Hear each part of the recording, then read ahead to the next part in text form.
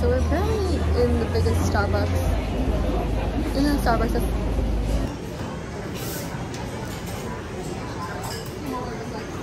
No, I'm just taking a video. She got the whole flight. Yeah, avocado flight and tiramisu. And I'm waiting for my olive cake and caramel macchiato. I see it. It's over there. I know, I saw the olive cake and I was like, I have to have it, even though I'm not that hungry.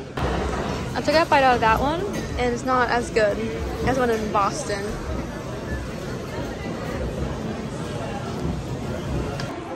Low key, this is kind of creepy, but we're in the American Girl store. Kind of creepy.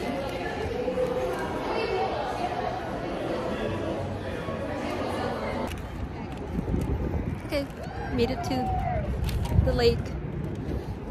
I'm so ready to go home.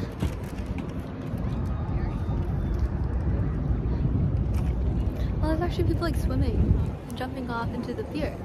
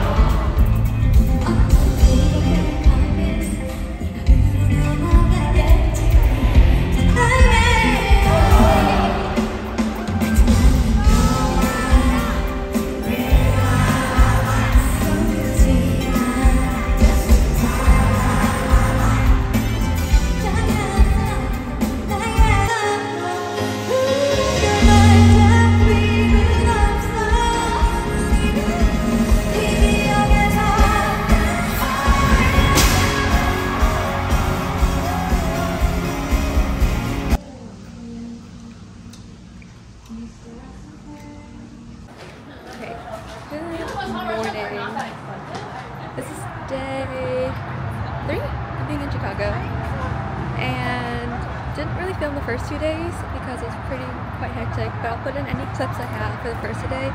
We're only here in Chicago to watch the IU concert, and that was fun. That was last night.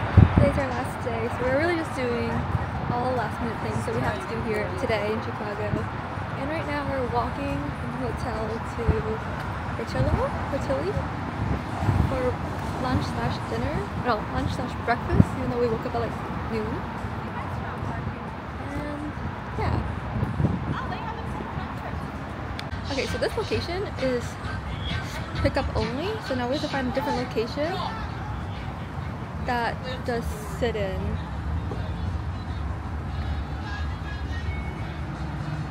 So sunny and hot. Okay. So the next location is going to be in downtown, which is like an hour away from where we're staying. Okay, so we made it to Portillo. This location has sit-in. 2:45. And so let's see how good the food is. Okay, so we got our food. Burger, hot dog, salad, cake, and chocolate shake and cheese fries. Okay, sweet tea is not that good.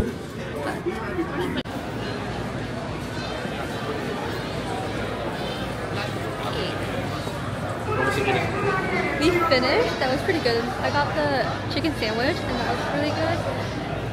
And now we need to go find a bathroom. Alright, we'll see you when I find the next bathroom because it's hot and sunny now.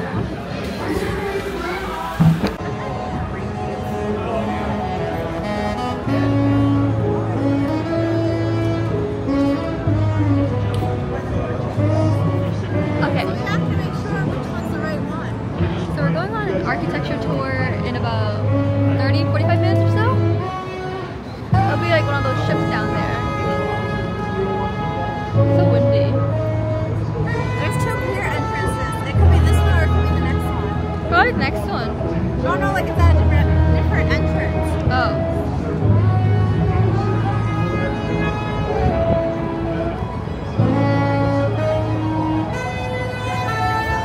It's been such a long trip. Oh my goodness. I need to sit down and tell like what's been happening so far. But we are leaving tonight to go back home. So I'm very excited about that. Yeah. I think we're leaving this trip without trying deep dish pizza, visiting the beach, honestly doing all the touristy stuff, but that's okay. Okay. The water low-key is so clear. Like, I'd imagine it being like the side river, but it's so clear over here. But yeah.